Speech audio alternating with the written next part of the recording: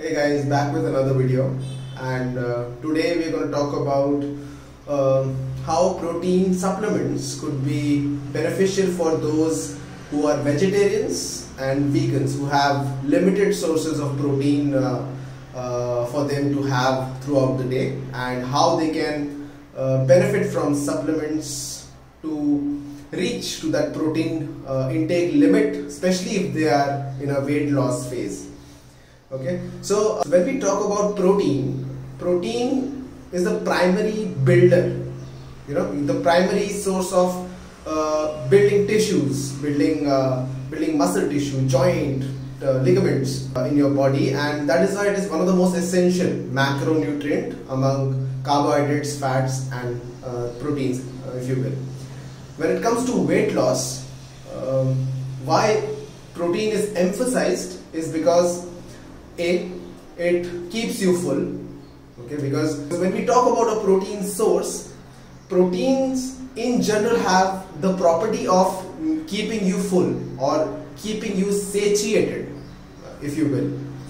When you say satiated, if you have substantial amount of protein, then there is less room for other stuff to fill in at a certain meal, right?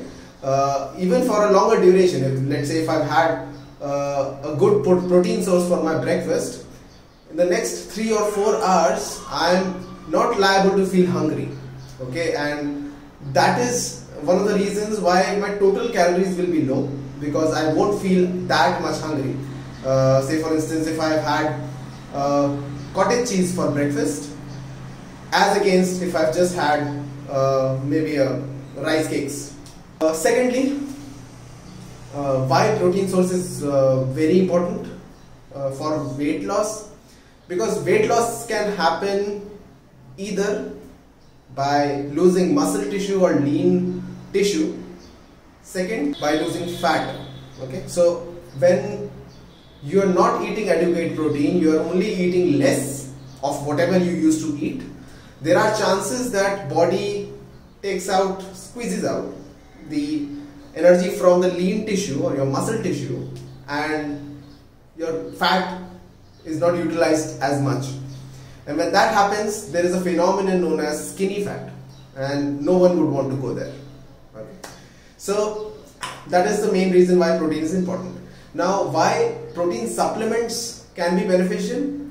We have to look at the per gram or the density of protein in the foods that we as vegetarians are eating.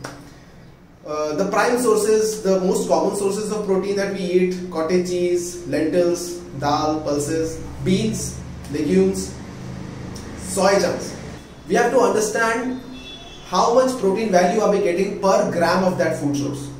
For example, in a cooked lentil or cooked pulses or even cooked beans, 100 gram of a bowl will have roughly around 8 to 10 grams of protein. Majority of it is carbohydrate.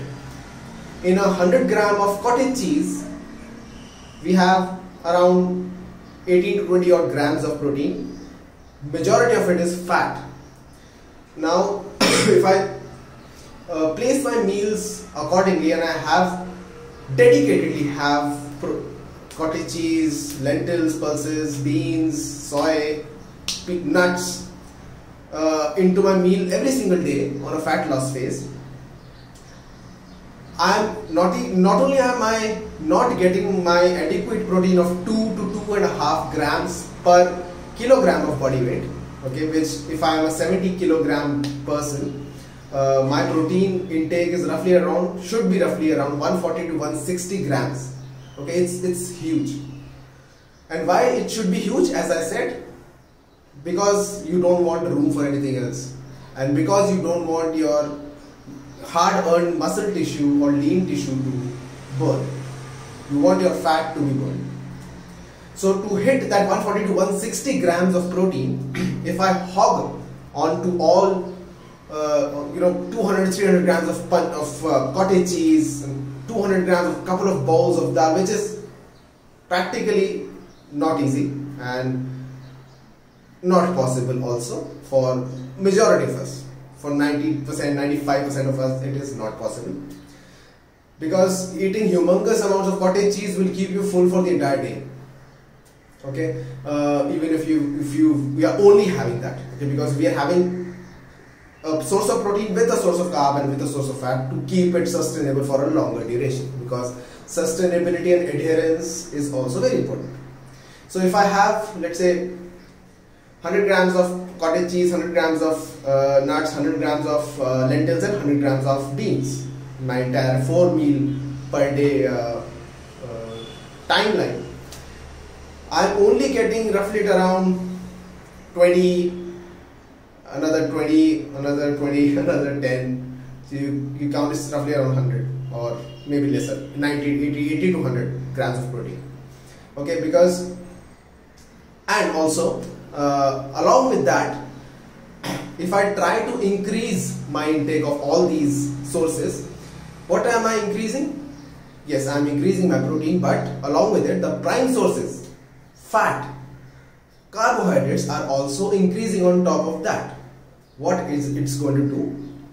It's going to increase the total number of calories.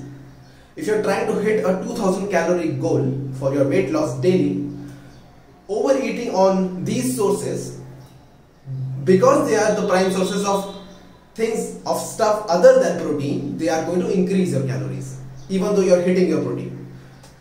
Okay, so why protein supplements come into picture now? Protein supplements will come into picture because they have a huge density of protein. Per gram of that particular supplement will have 75 to 80% of protein. Okay, you take a scoop, it's 30 grams, you're getting around 20 to 25 grams. Of its 35 grams, you're getting 25 to 30 grams of protein. So it's roughly 75 to 80% of majority of the protein supplements that you have in the market. So if I'm having my prime sources of vegetarian protein, my cottage cheese, lentils, beans, and I add 1 scoop of my whey protein into my meal per day, not only am I not increasing calories hugely, because 1 scoop is roughly around 120-130 calories on an average, but I'm also getting another 25 to 30 grams of protein on top of what I was eating. So I'm not increasing my calorie limit per day, but I'm increasing my protein. You get the point. So that is why protein supplements could be beneficial, especially for those who are vegetarians and vegans. And also for weight loss, the more protein you have, remember, the more satiety, the more fat you're going to burn. So guys, if you have any queries, do reach out in the comment section. I'm happy to help.